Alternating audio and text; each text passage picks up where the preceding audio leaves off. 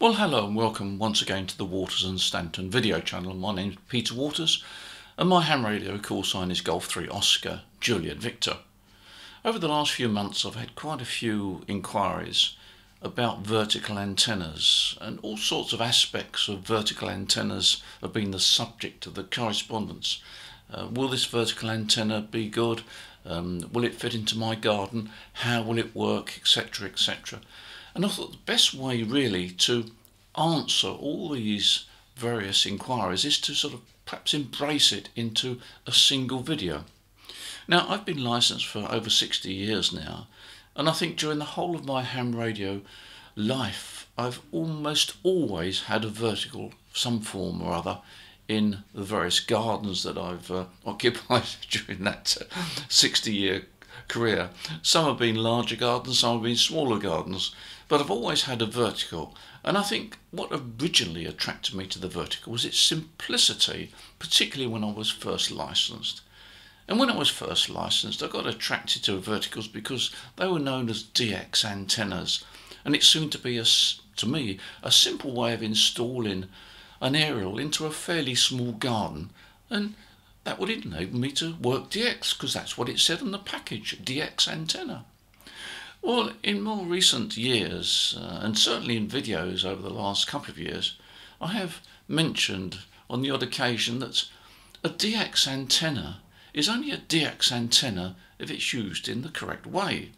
And there are many antennas that are capable of DX, but they only work DX if they're installed in the correct way and in the correct situation.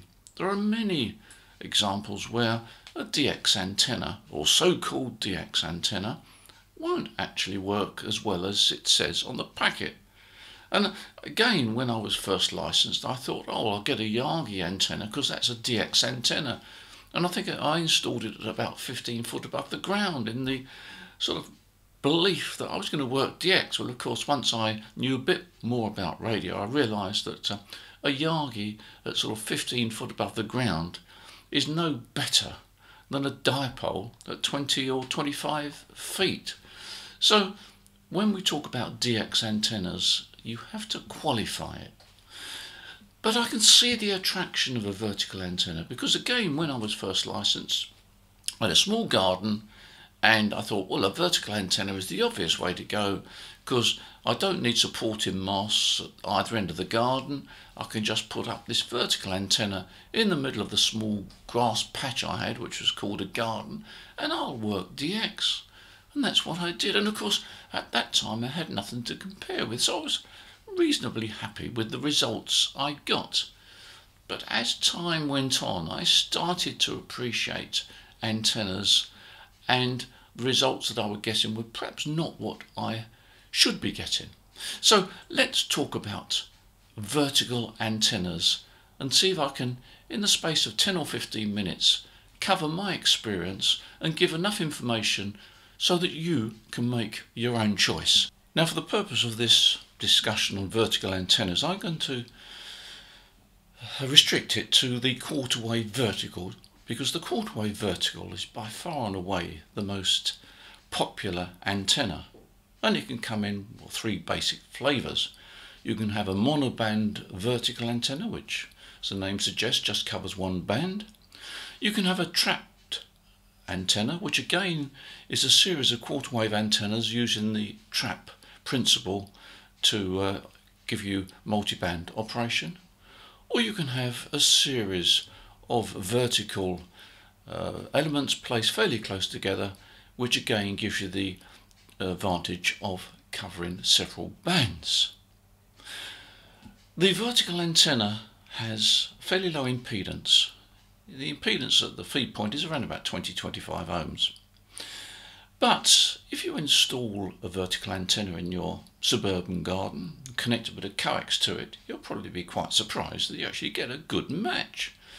Now, one of the reasons you get a good match is because there are earth losses in a typical suburban garden installation, and those earth losses are in series with the feed impedance, and so that effectively raises the impedance of the antenna, so you get a fairly good match. And it's probably one of the rare occasions when a reduction in VSWR actually doesn't equate to the best performance, because if you can improve the ground plane, the earth plane around the base of the antenna, what you actually do is you reduce the ground loss, and reducing the ground loss actually raises the VSWR slightly, but you shouldn't worry about that because the efficiency of the antenna system is improved. So we've got our vertical antenna. Now we're taught that a series of radials is essential. We know that. That's basic antenna theory. And if you put a series of radials out on the ground or just below the surface, you reduce the ground loss, ground resistance, and you improve the reflectivity of the area around the base of the antenna, which all sounds good, and it works pretty well. We are also taught that we should have quarter wave radials. Well, that's really a bit of a nonsense, because what is a quarter wave on the ground? Well, a quarter wave on the ground is nothing like a quarter wave in the air, and basically we've now found out in recent times that it's not so much the length of the radial as it is the number of radials. So if, for example, you have, let's say you have a 20 metre vertical, which a quarter wave is going to be 5 metres high, and you put out a series of radials. You could put out a series of 5 metre radials on the ground and you get reasonable performance. But you could double the number of radials and half the length, so perhaps you had 2.5 metre radials but you had a lot more. You'd probably find that you got a very similar performance. So our basic quarter wave vertical is a quarter wave in the air and a series of radials on the ground level, and it works pretty well because many of you will have used that antenna, as I have done in the past, and been pretty happy with the results. So let's now talk about multiband in the vertical.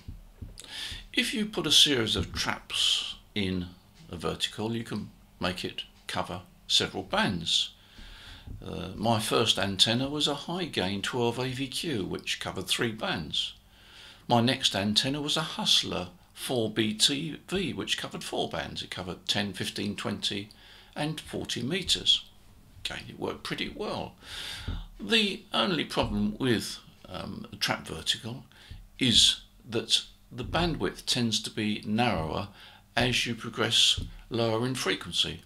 So for example, on 20 metres the bandwidth on a Hustler 4BTV would be slightly narrower than what it would be if it was a full-size vertical. That's the penalty you pay with trapped antennas. Does it affect the efficiency? Well, I don't think it does. I think any loss of efficiency in a trapped vertical is very, very small indeed. And my experience is the penalty is more in bandwidth. But really and truly, even with a slightly narrower bandwidth, it's you can sort of tolerate it. And a Hustler 4BTV will cover most of 20 metres and certainly cover most of the phone band. So it's not really too much of a penalty. So what about the antenna that uses a series of vertical elements? Well, here you have a mechanical problem. First of all, if you've got a series of vertical elements, then you need some way of supporting them, and the classic way of supporting them at the moment is with a fiberglass pole. Nothing wrong with that. You have the fiberglass pole erected vertically, and you've got a series of vertical elements around the perimeter of that fiberglass pole. Now there is some interaction between those elements. That's inevitable, and therefore you need to adjust the length of those elements to compensate. So it can be a bit of a conundrum to try and get the lengths right, but ultimately you will get the lengths right. The other problem, of course, is support. Because you've got these elements around a fiberglass pole, you need to support that pole, and the problem is that the only real way to support a fiberglass pole is either to guy it, which is okay except that it takes up room on the small garden lawn, or to use a wooden post, because you can't use a metal post to support a fiberglass pole because that will interfere with the elements. So if you're going to use a fiberglass pole, you do need either to guide, which in a small garden can be a bit of a problem, or you need to attach it to a wooden support point, which I've done in the past and it works quite well. But as time went on, I began to realise that I wasn't getting the performance that I had hoped for using a vertical antenna, ground mounted. And thinking back, when I was first operating with a vertical, I used the high gain 12 AVQ, but it wasn't on the ground, it was up in the air. And this really is one of the current problems we have with vertical antennas. For some reason or other, and I can understand some of the reasons, is that we tend to ground mount our verticals now because it's easy. It's the easy way to go, particularly if you've got a small garden. The problem is that if you mount an antenna at ground level, you've got a few problems. And one of the basic problems is in a small garden, you're surrounded by all sorts of objects which would obscure and absorb the energy. And what that actually means is that the low angle radiation that you can get from a vertical is absorbed by various objects. You've only got to, if you lay it on the ground in your garden and looked up at an angle of 5 degrees, which is quite a narrow angle actually, you'd be surprised at how little amount of sky you could see. I mean, your own house would be in the way, next door's house on either side would be in the way, the house at the bottom of the garden would be in the way. Those houses are festooned with wire, you've got shrubs, you've got trees, you've got lampposts. All these obscure the low angle radiation. And another factor that comes into play is what is called the Fresnel zone. Now basically the Fresnel zone is a critical zone around the base of your antenna which extends for several wavelengths from the base of the antenna, and that zone determines how well your antenna works. And I won't go into the details of it, but basically be aware that there's a Fresnel zone, and for several wavelengths out it affects the performance of your antenna, particularly when it's mounted at ground level. And because the Fresnel zone is measured in wavelengths, it means to say that the lower in frequency you go, the longer the Fresnel zone is, and therefore the problem arises that it's not only your neighbours' houses, but it's other houses further away, lampposts further away, trees, shrubs, telegraph poles, anything that is likely to be in the way at several wavelengths along is going to affect the performance of your antenna. So I found that basically a vertical antenna tends to work better at the higher frequencies.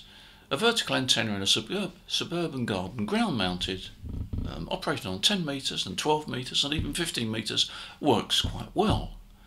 But when you start to go up to 20 metres, then the performance tends to die off, and you'd be quite surprised if you were to do an A/B test between a 20 metre vertical and a dipole, say at 25 feet high.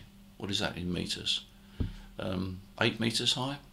So if you do an A/B test in your back garden with a dipole that's 8 metres above ground and a vertical that is ground mounted, even with a good radial system, you'll probably find that the dipole tends to work better, which is quite surprising.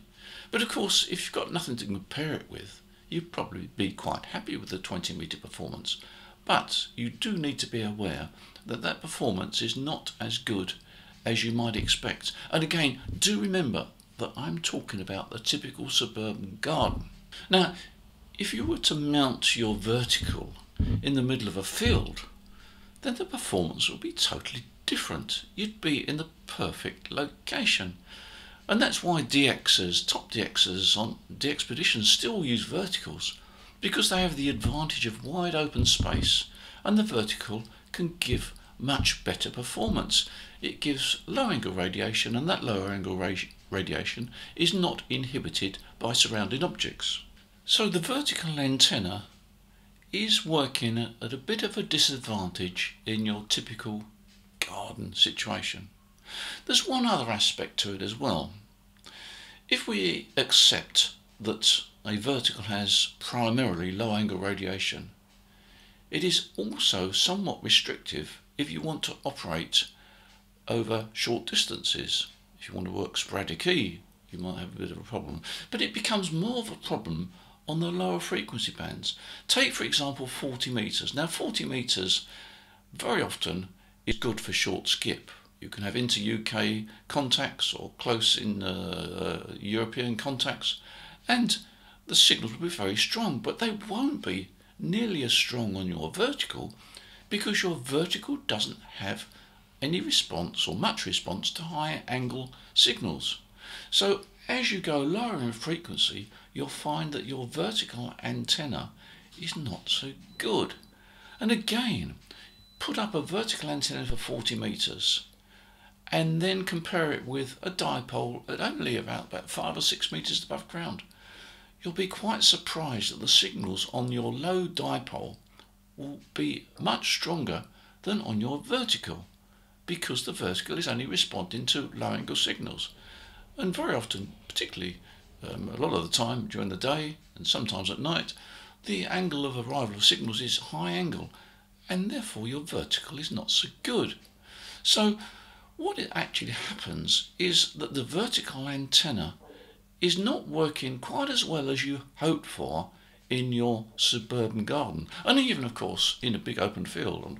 So you have a 40 metre vertical in a big open field, that's not going to be as good as a low dipole for inter-G contacts, etc, etc. And it gets even worse on 80 metres. On 80 metres you'll find that the vertical antenna doesn't give you nearly such a good signal as a low dipole would for a majority of the contacts. And finally we come back to the way that a vertical antenna is installed. If I go back to my early days of ham radio, when I had the Hustler 4B TV and the high gain 12AVQ, they were both erected in the air on a mast with radials. We called them a ground plane, and that was the accepted way of installing verticals. Installing verticals for the HF bands at ground level was only done when there was no other option. But if you put a vertical up on a mast and you have ground plane radials coming down, you only need 2 or 3 radials per band, you'll find the performance really jumps tremendously. The feed impedance becomes more akin to 50 ohms, and the performance of that vertical works so much better if you get that vertical above ground. Now, there is a halfway point. You can actually get your vertical, say 3 or 4 foot above the ground, the base 3 or 4 foot above the ground, and use radials above the ground instead of radials buried in the ground. That again will improve the performance. For whatever reason, the idea of mounting verticals in the air seems to have drifted, and I think it's drifted because people find it much easier, and I can understand that, to mount the antenna at ground level. If you can get that antenna off the ground, you don't need nearly so many radials, you'll get better performance, and you really will work the DX. A vertical antenna at ground level is an answer to many people, but it's not the best position for the antenna. And a vertical in a suburban garden is working at a bit of a disadvantage. But again, you may be in a situation where you've got another option. The vertical will radiate, it will work in your workstations, but it is not working as well as it could do in the middle of a field. And in terms of lower frequency performance, you'll find that you won't get nearly such strong signals on 40 metres or 80 metres than you would with a horizontal wire. So it's horses for courses, isn't it? But what I hope I've tried to impress on you is the fact that whilst the vertical antenna has got potential, it doesn't reach its full potential in a suburban garden, and it's probably not the best antenna for the lower frequencies. But, if you're in a small lot, you've only got a small amount of space, then it's an option which will work. Get radials on the ground, yes, it will work, but bear in mind that there are other ways of using a vertical antenna which will give you much better performance, or in some cases ditch the vertical on the lower frequency bands and go for a horizontal wire. Different subject. So I hope that I've covered the topic in enough detail now to answer many of the questions that you've asked, and that will give you a better idea of whether the vertical antenna is what you want, or whether you need to think about it, or whether you need to install the vertical in a slightly raised position. You'll get much better performance, you don't need so many radials, and you'll reap the benefit. Thanks for watching this video, and I'll look forward to seeing you in the next video. Take care.